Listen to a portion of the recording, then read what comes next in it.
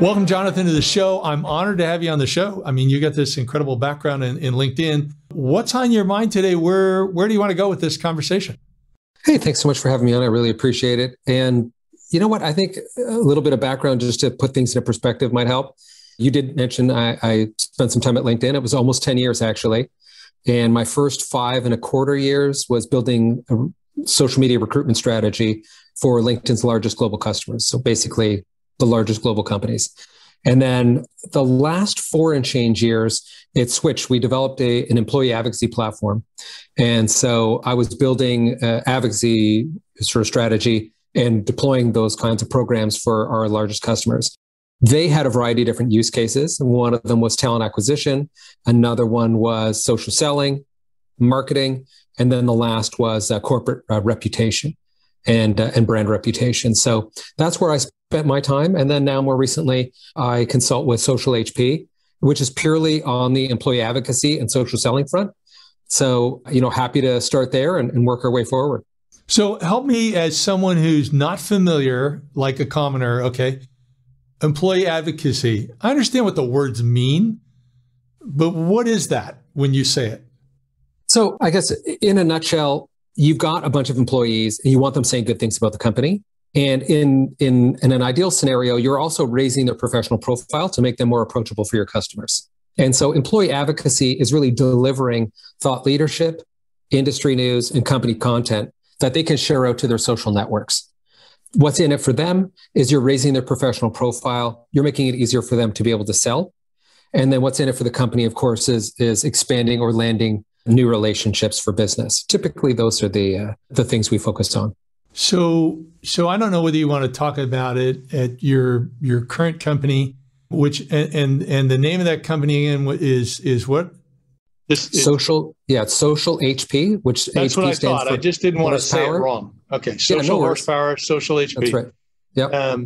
So because I tripped over the HP, I always think Hewlett Packard. So, Social right. Horsepower. But so I'm really curious on the advocacy piece. Mm-hmm. So you're helping these people get out. So is that basically you're teaching people how to do it strictly on LinkedIn, or is it on other platforms or their own type of website or whatever?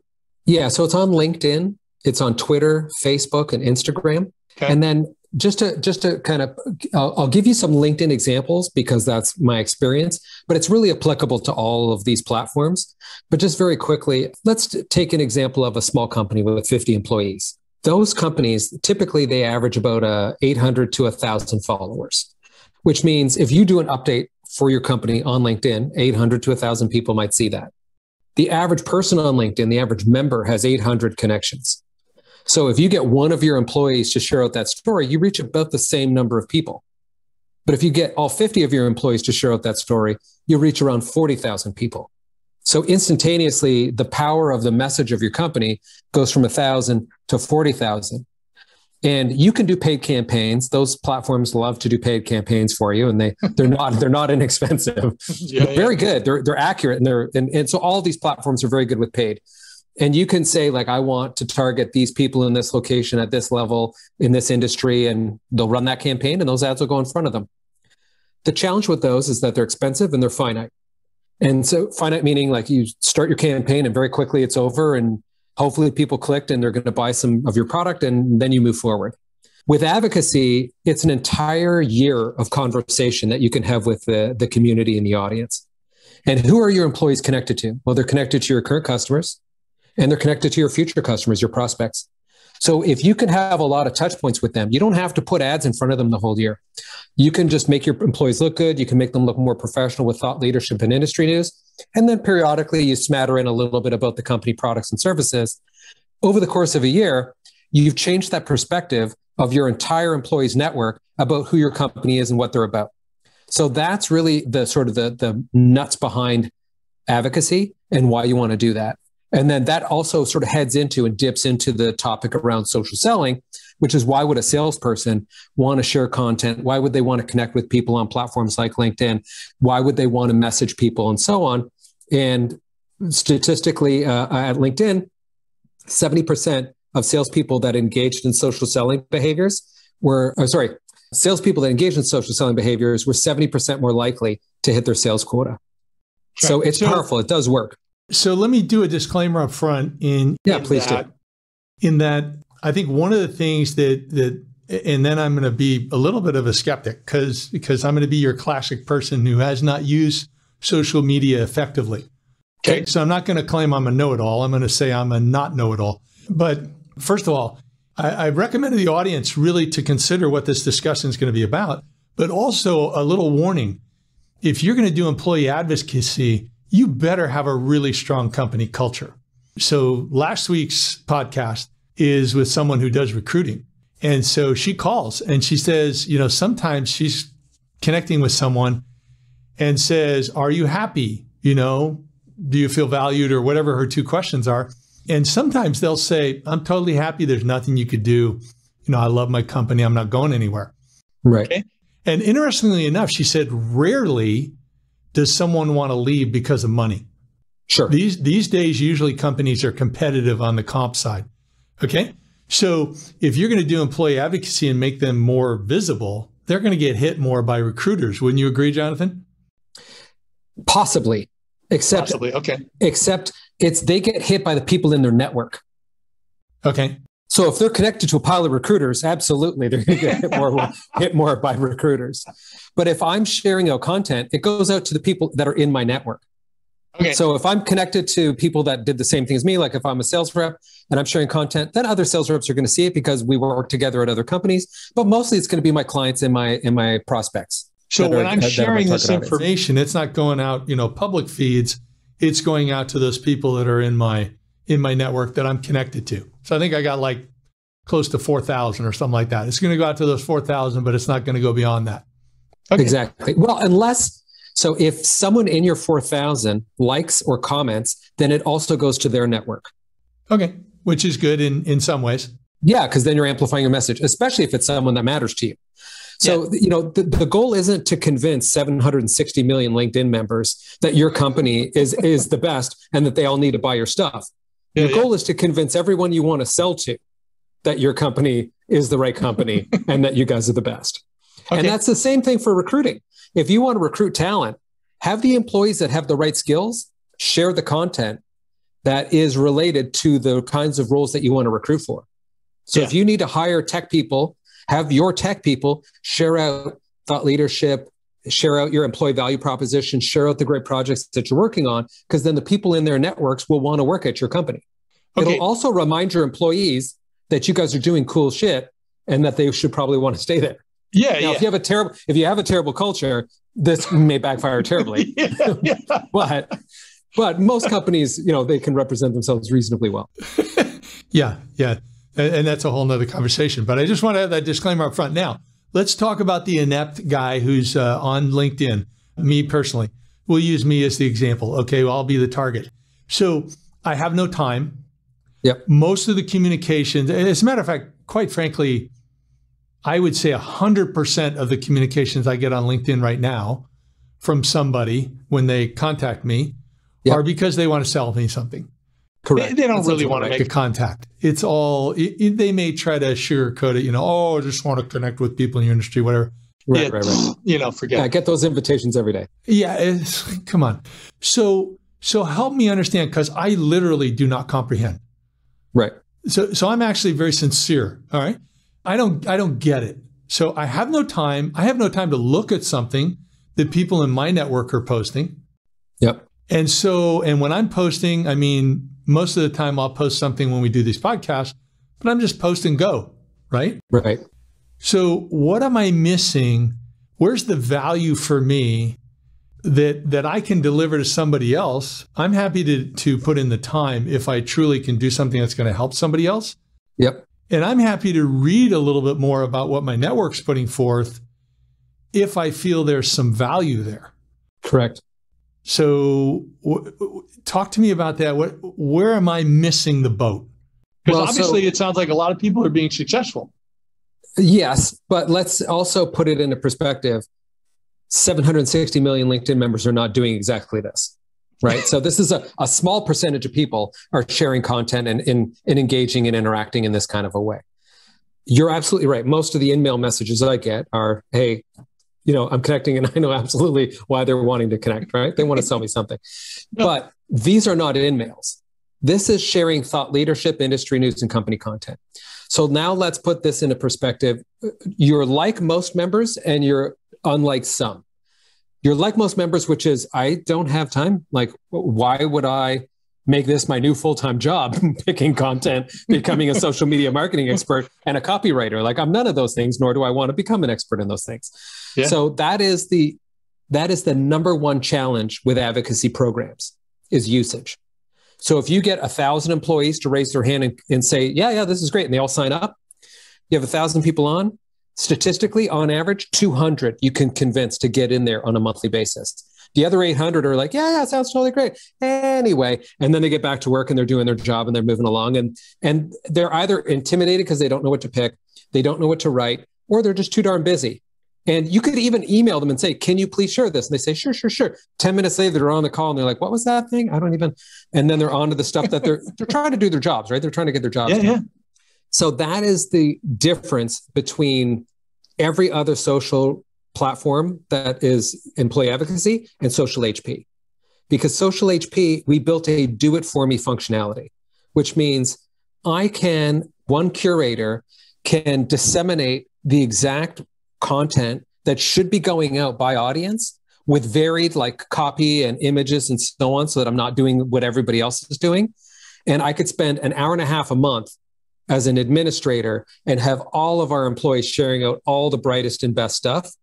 And when you share out like a good story, even if it's not about the company, let's say it's just like, Harvard Business Review article about, the top 5 ways to improve your leadership skills. If it's a good article, that is valuable to your network, and you will get people liking it or resharing it or saying, hey, thanks so much. And ideally you say, you've got some sort of personal perspective. But even if you don't, it's still providing some value to the network. There's little value to just sort of spray content constantly and filling up everybody's news feed, because you'll definitely be seen a lot, but you won't be recognized as someone that's providing any value. So this is about being thoughtful with the content. The challenge is most employees, most people don't have the time or interest to actually be an expert or that thoughtful about the content. So a very sharp person, somebody that is good with content, can do incredible things for the company if they get people to raise their hand. And then they can, for the 20% of the people that want to go in and pick stories and share them, perfect. They can write their own copy, brilliant. For the rest of the people who don't want to do it, but actually want to raise their hand and say, yeah, if you can make me look better, smarter, faster, stronger, $6 million man like, then great. Put me in, sign me up, and away we go, and they can take care of it for you. And then in aggregate, the company sees incredible benefits. So am I understanding it correctly? So it sounds like you're saying that SocialHP, your company, basically is that expert with the content. Does that mean you're choosing all the content? Or does that mean I'm feeding you the content and you're kind of tweaking it, whatever, or it's a hybrid between those two?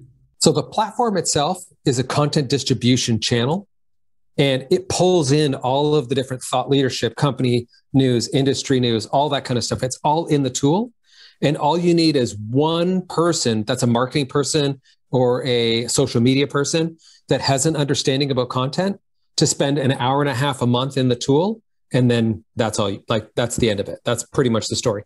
The original platforms that came out required a lot more heavy lifting. They required multiple people curating and constant badgering of employees. Hey, can you please send that out? Can you please share this? Can you please share that? Can you please share this? Please, please, please, please, please. And then of course, employees are like, this is a lot.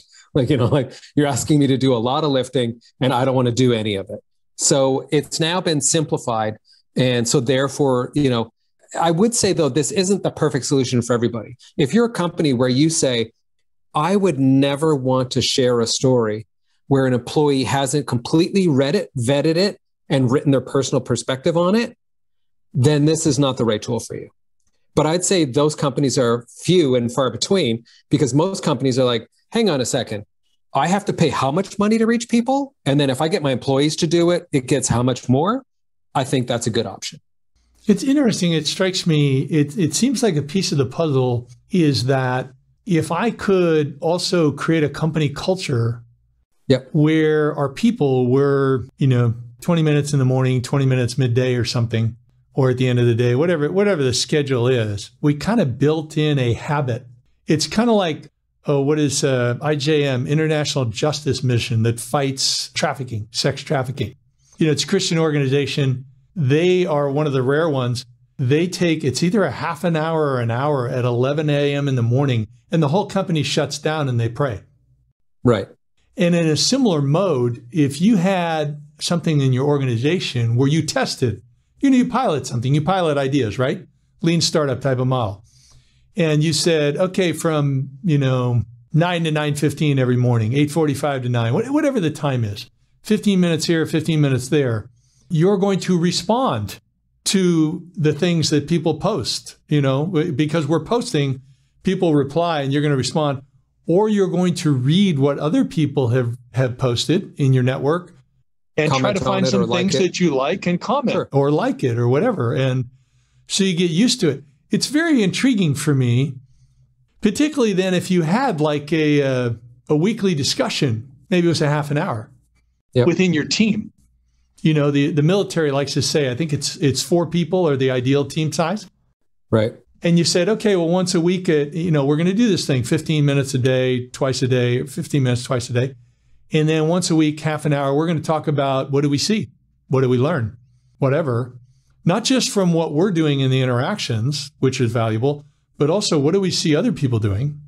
Mm-hmm. And if you tried that for 30 or 90 days, and, would that make any impact? Was that changing the way we were doing anything? Did we learn anything new about our clients? I'm very intrigued by it, but you have to understand, I'm kind of an idea junkie.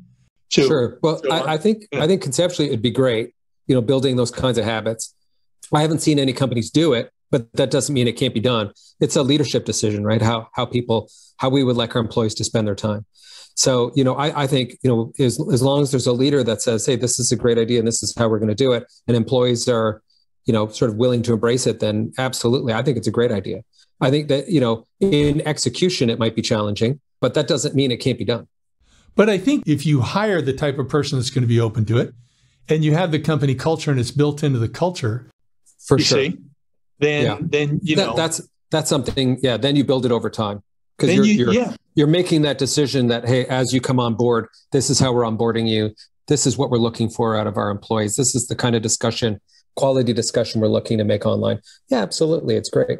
Yeah, and it also strikes me, and I have another question, but it also strikes me in that I don't read any mainstream media.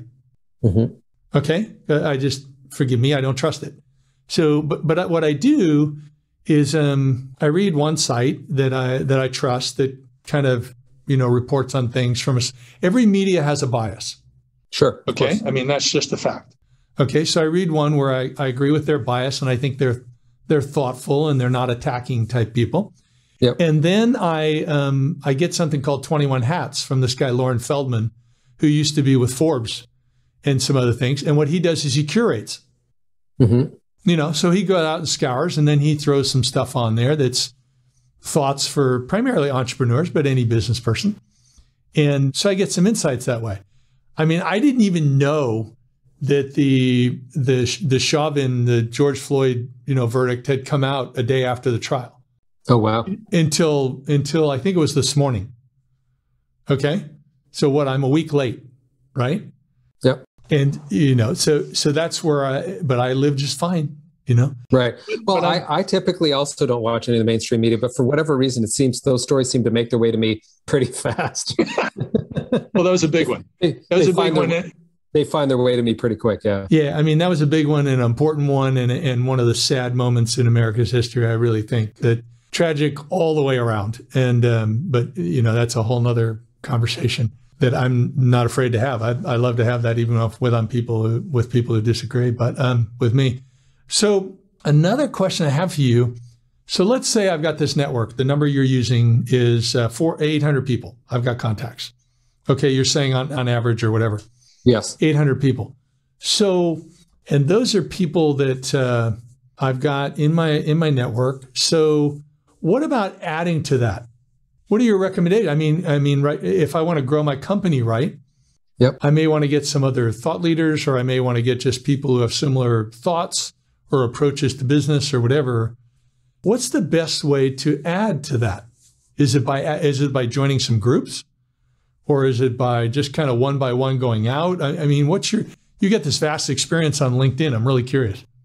So that kind of best practice does vary. And like everyone sort of has their own opinion as to what's the best way to manage their network.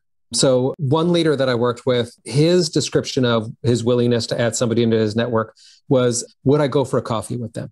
Or could I message them and say, hey, let's have a chat. Let's go for a coffee. I think now today it's probably, hey, would you have time for Zoom? but until that, everything completely opens up, would I go for a coffee with them? And if the answer is yes, then there's probably value in me connecting. So is there a reason for us to do business together?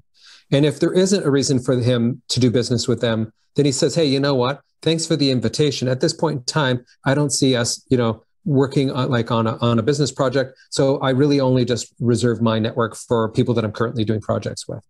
And then that's how he closes it up. And his is therefore a fairly finite network.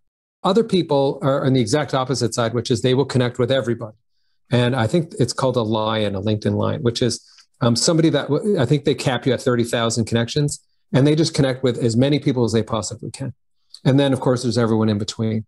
Me personally, I'm closer to connecting with people that, like, if I could reach out to them, they're likely to respond and provide some help, or if they reach out to me, I'm likely to respond and provide some help. And so I say that's one note. Then there's some best practices around how to connect with people, which is definitely, I think, you don't want to approach them with, do you want to buy something? And then second, is there a compelling reason why you would want to connect with them otherwise? Because if they are a potential, prospective client, whether it's garnering feedback on, their approach to the industry or what their thoughts are so far with competitive products, because you really want to understand, those could be valuable conversations where you aren't necessarily, trying to sell them something. So there's value in growing your network in that perspective.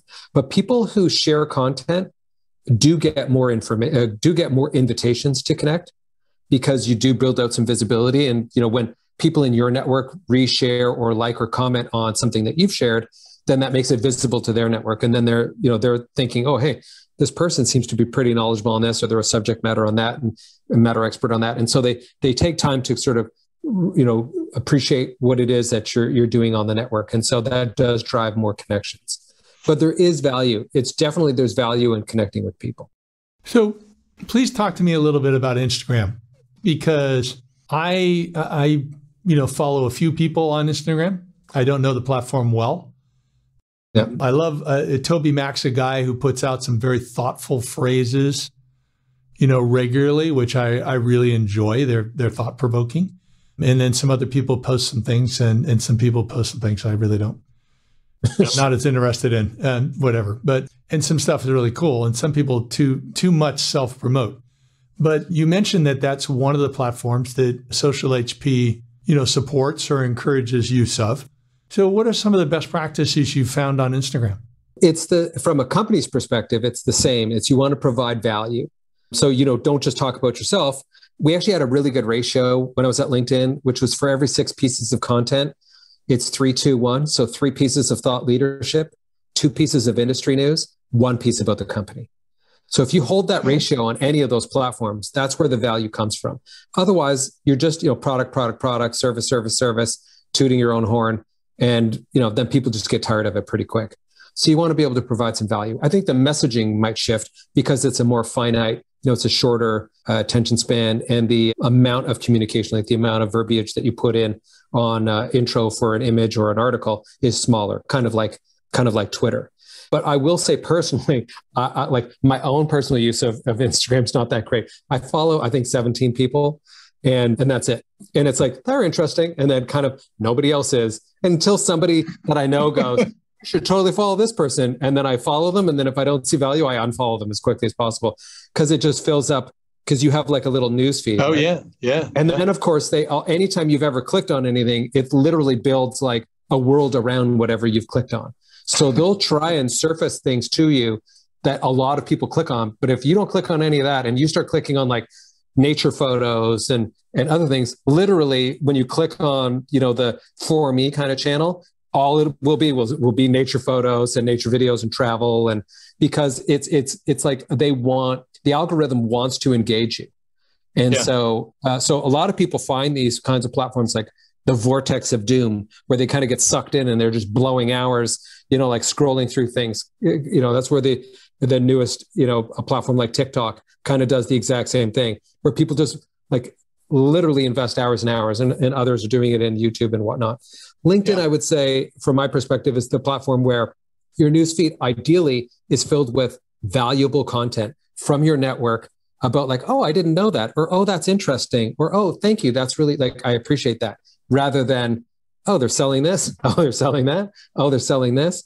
And so if your network is filled with people that are providing that kind of value, that's good. If people are constantly disseminating information that isn't valuable, you can unfollow them. You don't have to disconnect, but you can unfollow them so that none of their stuff shows up in your newsfeed anymore. And you can pretty much do that for any of those networks. And then the people that are sharing valuable content, like there was a couple of people you've already mentioned that you're like, these people deliver, good stuff.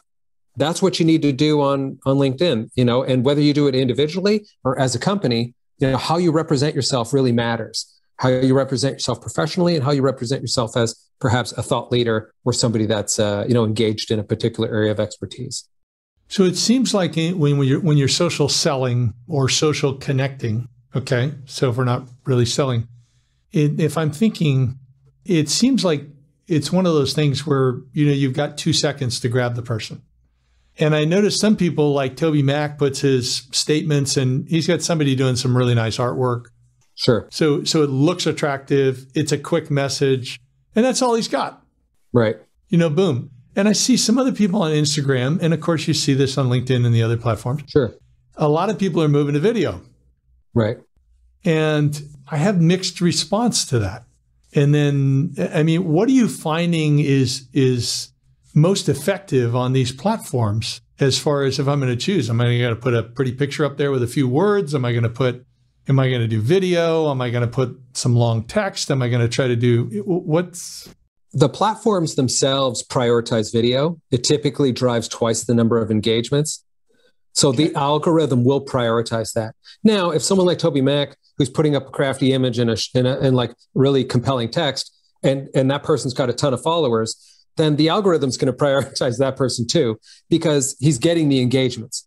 Okay. But if you start out and you have the ability of putting up video or putting up a static image, the algorithm's going to go, video is going to work better, because video does work better. That doesn't mean yet that your video is good. It just means that's how that's how the algorithm kind of looks at it, is statistically what's most compelling. And then there are things like if a video starts to gain some, a foothold, then it will get recognized and it'll start to be promoted throughout the network. Hence where you get people that, all of a sudden their video went viral. It's because it was compelling to a few people, and then that caught on a little bit. And then all of a sudden the algorithm went, I think everyone should see this, and throws it in everyone's newsfeed. And then it gets, millions of comments, likes, clicks, or views. So there's something to that. But I'm not an expert on what to write or, what kind of video to shoot. I'm not that compelling personally. So, for me online, I try to say as little as possible. And to be honest, I feel like my opinions aren't that valuable online. Like already people have my opinions, so I don't need to really, tell people what they are. Everyone's already got them anyway. So it's not like I need to try and convince somebody one way or the other of something. So you've been doing this for 10 plus years. And now you're helping out SocialHP. Yep. Do you have a couple stories of someone who really was not doing well online and did steps 1, 2, 3, and then, really gained some traction or really had some success type of thing? Yeah, I wouldn't say it would be, okay, I guess I have a couple of examples. They're going to be for companies. They won't be individuals, but there are individuals at those companies. I can give you one example. This one was from when I was at LinkedIn, where they wanted to promote the CEO, and they wanted to drive more engagements, more likes, comments, and reshares off of the CEO's posts. And this is a great thing to be able to do with a platform like SocialHP. We were using at the time, we were using LinkedIn Elevate. And so normally when you have like a CEO's message, they put it out, it goes out to their network. and whoever's following them. Now, if they're a LinkedIn influencer, there's only 500 of them, then giddy up, it's going to however many, tens of thousands of people that are following them, or perhaps millions. But if you're a CEO or an executive at an organization and you're not an influencer, which means odds are you're not, because unless you're one of 500, you're not. So then how do you build up your following? How do we raise your profile? Because companies with a CEO or executives that are more engaged socially, they do better in business because they're more approachable, they're humanized, et cetera, rather than some icon sitting in an office where we don't know anything about them. Now, all of a sudden, we're getting like their take on things and, an expression on a particular business topic or how they're wherever the industry is going. They have opinions, and their opinions typically are weighted. So what they would do is they would take that CEO's message and then they would share it out to ask their employees to share that. And instead of getting a couple hundred engagements, they would get 15 to 20,000. Wow. So 15 to 20,000 likes, comments, or reshares. And that's enormous. So it's that kind of thing where to take a message and amplify it through your employees' networks rather than just the existing channels that you already own, and then getting those, because your executive is representing the brand entirely. Your employees are, but the executive has a certain weight on them. And so when they provide a perspective on some sort of business issue, the employees really want to be able to celebrate that. They want to be able to say, this is what our executive thinks, and we value that. Then that drives a lot of engagement. So that's a great example of amplification done really well. Cool. Well, I'm really intrigued by SocialHP. So is people just, if they want to learn more about what you're doing and what your company's doing, do they just go to socialhp.com? Yeah, they can either go to socialhp.com or they can message me on LinkedIn. It's Jonathan Baldock. I'm pretty easy to find. Otherwise, they can email me. So it's just jonathan@socialhp.com, and I'm happy to help. Fabulous. Hey, thanks so much for spending time with us today, Jonathan. I'm really just getting started.